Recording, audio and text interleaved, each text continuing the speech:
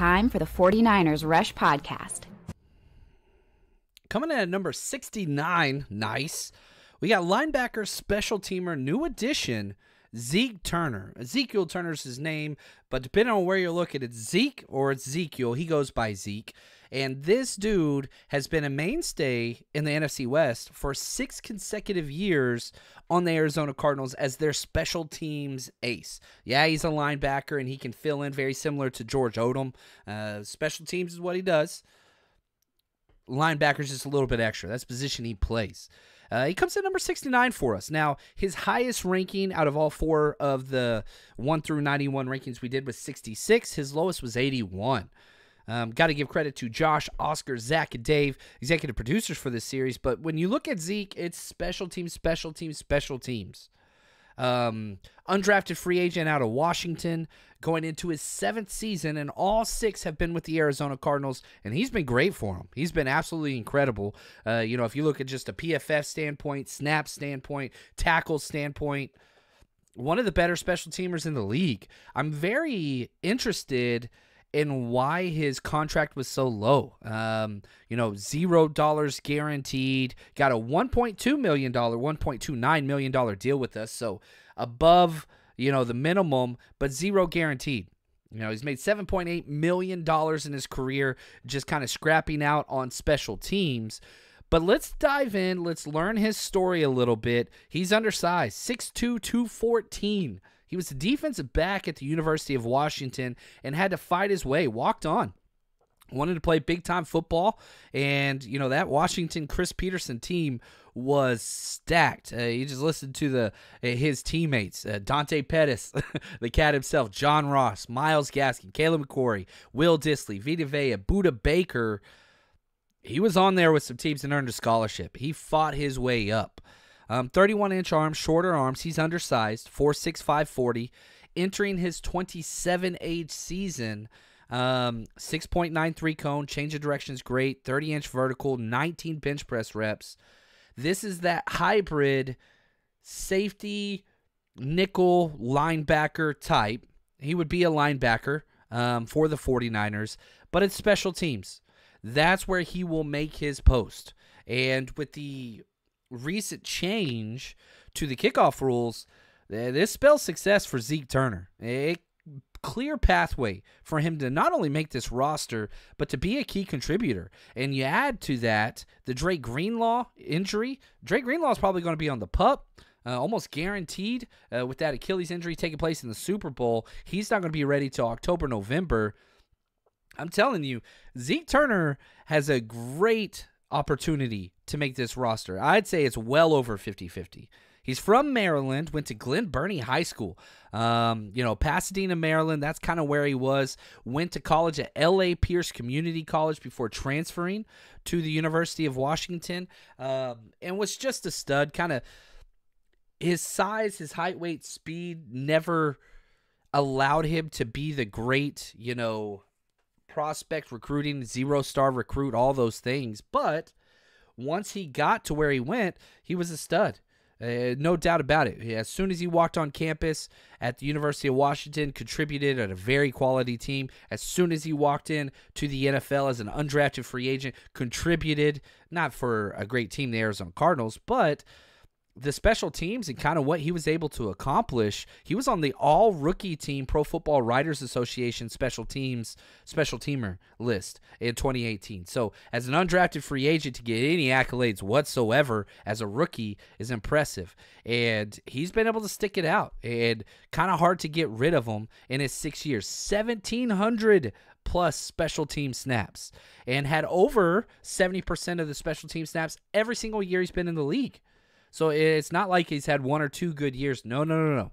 6 solid, great years. Now, the only time he's played defense was 2022, where he had 11% defensive snaps. That was it. And 0 defensive snaps in 2023 on a bad defense. New coach, all that stuff. That's the overall. So kind of, saw the writing on the wall and left. He's a special teamer only. That's just what he's going to be. Now, you look at just kind of what he's been able to accomplish statistically.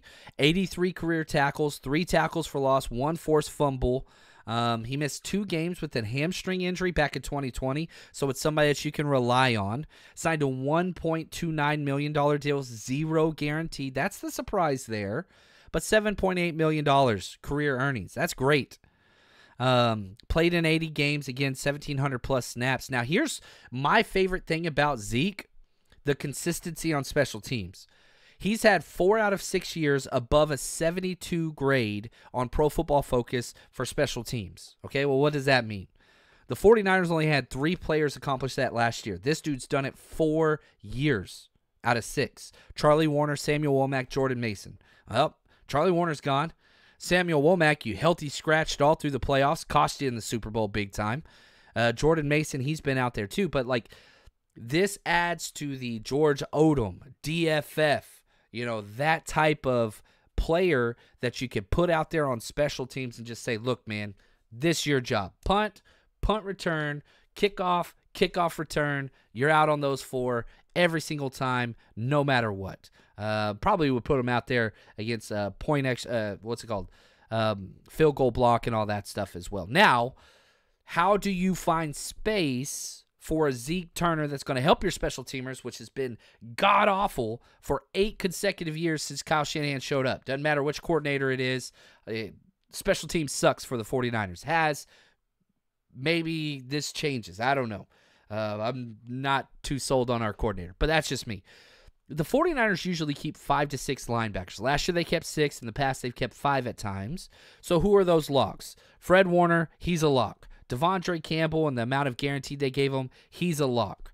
DFF, who I had a little bit lower than lock, then you look at his contract, 100% guaranteed. It's only a $2 million deal. 100% guaranteed deal. He's not getting cut. Not with what he's done on special teams. Not with, he's always the first guy off the bench at the linebacker spot. I disagree with that, but they trust him. Johnny Holland trusts him. So you've got Warner, you've got Campbell, you got DFF. Those are your 3 locks, which means there's 2 to 3 spots left. Dre Greenlaw will not count against the initial 53 because he's going to be on the PUP list. So this is why I'm so high on Zeke Turner. He comes at 69 on this list, but man, he's making the 53. I think that he is. Now, the second-tier player at the linebacker position, I think, is D. Winters by himself. I want to put him in that lock category, but, Fred Warner came out and said he had the best OTA of any player. But I'm putting D. Winters just below the lock category. And then the third tier, Jalen Graham, Tatum Bethune, Zeke Turner, Curtis Robinson. Those 4, they're all there. So do you keep somebody like a Tatum Bethune, 7th-round pick, or a Jalen Graham, or a Curtis Robinson over Zeke Turner? I don't know the answer.